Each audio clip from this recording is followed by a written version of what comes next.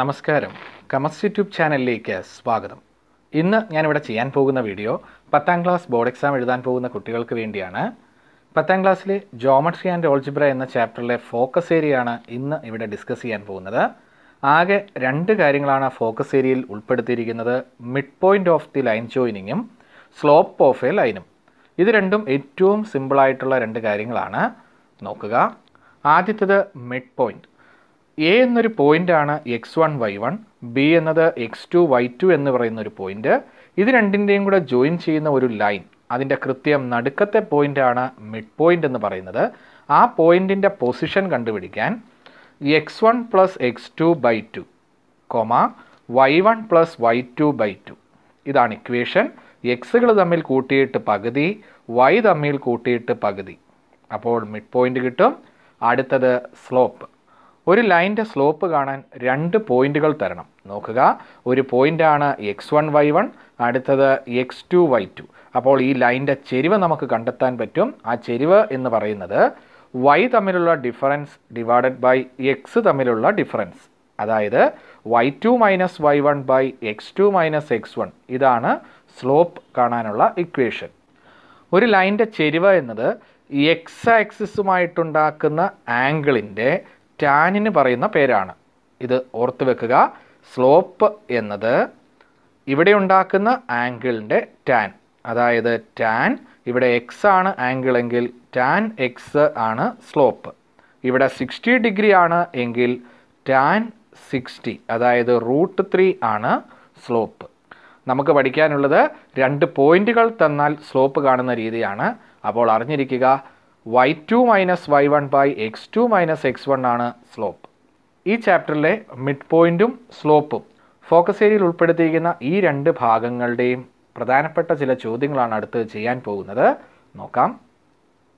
ഒന്നാമത്തെ ചോദ്യം: in the figure A B is diameter of the circle. ഈ സർക്കിളിൻ്റെ ഡയമീറ്റർ ആണ് A B. Find the coordinate of centre. Centre point കണ്ടുപിടിക്കണം. Centre എന്നത് ഡയമീറ്ററിൻ്റെ കറക്റ്റ് മിഡ് പോയിന്റ് ആണ്.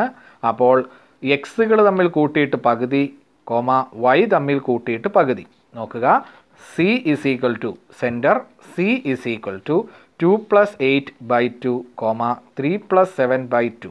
ആൻസർ കിട്ടുന്നു 10/2, അതായത് 5, 3 + 7 10/2 5. അപ്പോൾ 5 ആണ് ഇവിടുത്തെ സെൻറ്ററിൻ്റെ പൊസിഷൻ. രണ്ടാമത്തെ ചോദ്യം: find the coordinate of the vertices of A quadrilateral taken in order are 2, 1, 5, 3, 8, 7, 4, 9. Find the coordinates of the midpoint of all four sides.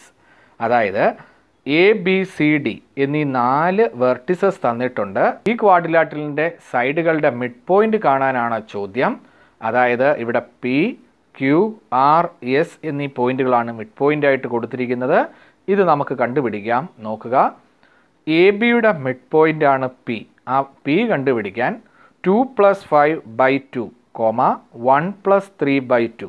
Answer നോക്കുക, 2 + 5/2, 1 + 3/2. ആൻസർ 7/2, 4/2, അതായത് 7/2 2.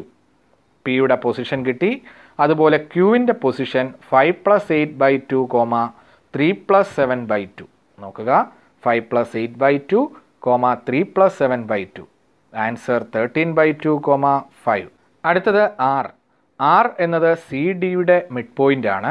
8 + 4/2, 7 + 9/2. 8 + 4/2, 7 + 9/2.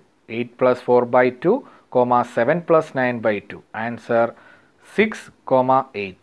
കാരണം 12/2 ഇത് 16/2 എന്ന് വരും. അതായത് 6, 8 ആണ് ആർ എന്ന പൊസിഷൻ.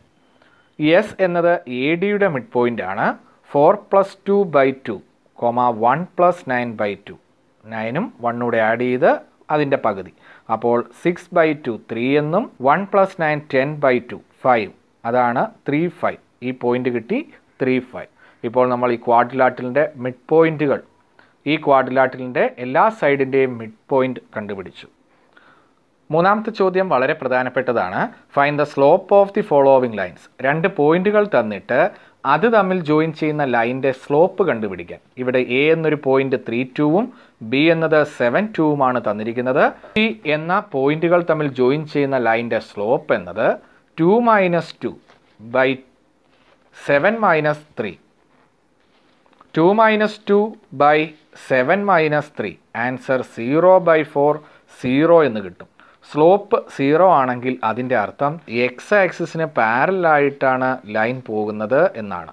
നോക്കുക, this line A B is parallel to X axis. അടുത്ത പോയിന്റ് 7, 5, ക്യൂ എന്നത് 8, 10. ഇത് തമ്മിൽ ജോയിൻ ചെയ്യുന്ന ലൈനാണ് പി ക്യൂ. പി ക്യൂ എന്ന ലൈൻ്റെ സ്ലോപ്പ് കാണാൻ 10 - 5 by 8 - 7.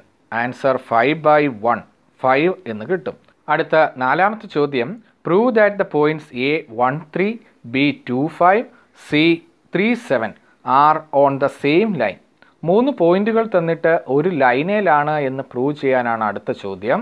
ഒരു ലൈനേലാണെങ്കിൽ എ ബി എന്നതിൻ്റെ സ്ലോപ്പും ബി സി എന്നതിൻ്റെ സ്ലോപ്പും സെയിം തന്നെ ആയിരിക്കും. നോക്കുക, ഒരു ലൈൻ വരച്ച് 3 പോയിന്റുകൾ ഞാൻ കൊടുത്തിട്ടുണ്ട്. എ 1, 3, ബി 2, 5, സി എന്നത് 3, 7. ഇത് 3 പോയിന്റ്സും ഈ ലൈനേലാണെങ്കിൽ അതിൻ്റെ പ്രത്യേകത എ ബി എന്ന സ്ലോപ്പും ബി സി അല്ലെങ്കിൽ എ സി ഏതെങ്കിലും 2 പോയിന്റുകൾ തമ്മിലുള്ള സ്ലോപ്പ് കൂടി കാണുന്നത് എല്ലാം സെയിം ആയിരിക്കും.